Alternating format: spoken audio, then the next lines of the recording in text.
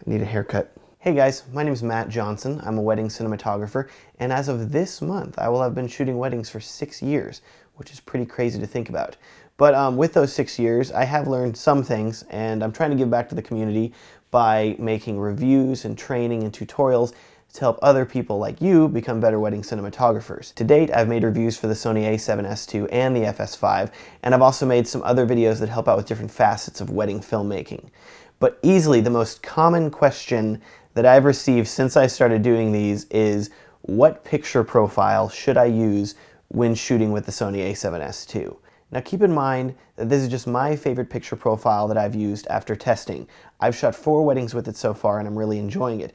But just because I'm enjoying it for shooting a wedding doesn't mean that you're necessarily going to enjoy it if you're shooting, say, a movie where you have full control over the lighting and you can really dial everything in. What I'm saying is that depending on what you're shooting, there may be a better picture profile for you. But for me, shooting weddings, this is one of the quickest and easiest ways that I've found to get a good image. Just because it's my favorite doesn't mean it has to be your favorite, and I'm sure some of you have different opinions than me because there's nothing that people enjoy talking about more than minute camera details. Myself included, but still. Keep in mind that I like to shoot according to my needs, and I'm ideally looking for a picture profile with a wide dynamic range and a pretty flat image because I'm shooting in a variety of locations throughout the day. So I may be shooting in a hair salon at the beginning, followed by a hotel, then we go to the church, then we're to the reception venue that's really dark, and in the middle of all that we're going outdoors at various times.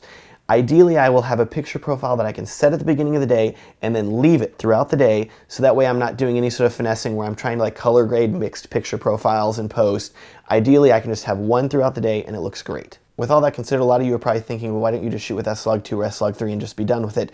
And I have a couple reasons for not wanting to do that. The first is because the A7S II is only an 8-bit camera. And whenever you're shooting in one of the flatter picture profiles, like S-Log3, you can run into banding in the highlights. And you'll see that in the skies. If it's a perfectly blue day, you will see banding lines coming down through the highlights if you try to grade it too much. So I'm really wanting a picture profile that I can still grade relatively heavily and not run into banding. The other issue is that S-Log2 and S-Log3 require you to shoot at ISO 1600, which is worlds better than the 3200 ISO required of the first generation A7S. But that still is relatively high, and because I'm shooting outdoors so often at a wedding, and I don't have control over the lighting like I would on a movie set where I could just diffuse things, my really only option if I'm shooting an S-Log2 or S-Log3 is to slap an ND on and hope for the best, and I would really prefer to not have to do that every single time I go outside. The last issue is that S-Log2 and S-Log3 require almost overexposing the image. They want you to get really close to overexposure so that you maximize the dynamic range throughout the rest of the image. But what can happen with that is that it's sometimes really hard to say, am I overexposed, am I not? And having to make that sort of snap-second judgment whenever you're shooting a wedding where you don't have a lot of time to fine-tune your shot can be difficult. So I would ideally like to avoid that. Also, half the time I'm shooting a wedding reception, which is usually very dark and does not require the high dynamic range that S-Log3 offers anyways. With all that out of the way, I'd like to share with you my favorite picture profile. And I'm sure I'm going to butcher his name, but I would like to thank Marian Breithauer from the Netherlands at marianho.com for first posting about this picture profile. So what you're going to do is grab your fancy schmancy A7S II. You're going to hit the menu button. You're going to go to the camera icon in the top left. Go to number 5 and scroll down to picture profile. And then you're going to scroll down to PP8 and hit right on the control wheel, so you'll go into select it and it'll bring up the settings for the picture profile, and that's going to bring up a lot of fun stuff. If you have modified this picture profile, I recommend going down to the bottom and hitting reset and resetting it back to its default. And now we're going to do one thing. That's it for this entire picture profile. We're going to go to the gamma and we're going to change it from S-Log3 to Cine 4. That's it. Everything else remains the same. Black level 0, black gamma middle level 0, knee mode auto, just leave all that the same.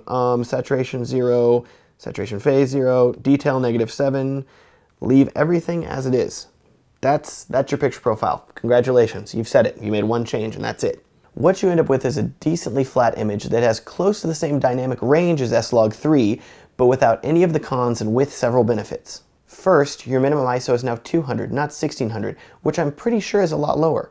Also, because the image is less flat, it's easier for you to gauge your white balance and your exposure.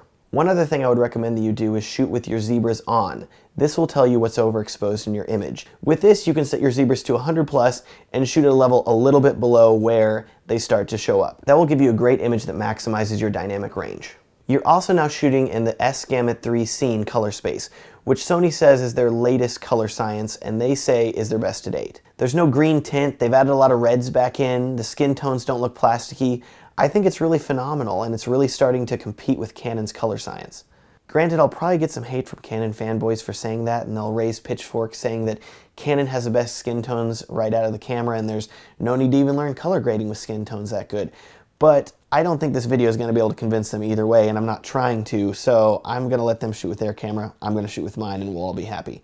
Lastly, you can use the S-Log3 Gamma Display Assist with this picture profile, but it does make the image look pretty oversaturated. I prefer to leave it off, but I will turn it on sometimes whenever I need to double check white balance, make sure it looks right. Good luck with this picture profile. I recommend testing it out yourself and seeing how you like it. If you have any questions or comments, please let me know. In the future, I'm going to be making another video showing how I color grade this picture profile too. And like I said at the start of this video, this is just my current favorite picture profile. This doesn't have to be yours, and in a couple months I may switch and use something else. Sony may come up with some picture profile that offers 20 stops of dynamic range and actually causes the camera to make tacos, at which point I'll probably start shooting with that. But keep in mind the best picture profile is the one that you enjoy shooting with, that you enjoy grading, and that helps you tell the best story. Thanks so much for watching. If you have any questions or comments, you can leave one below or send me a message through my website, WhoisMatt.com. You can also check out my wedding film production company at filmstrong.com. Thanks and have a great day.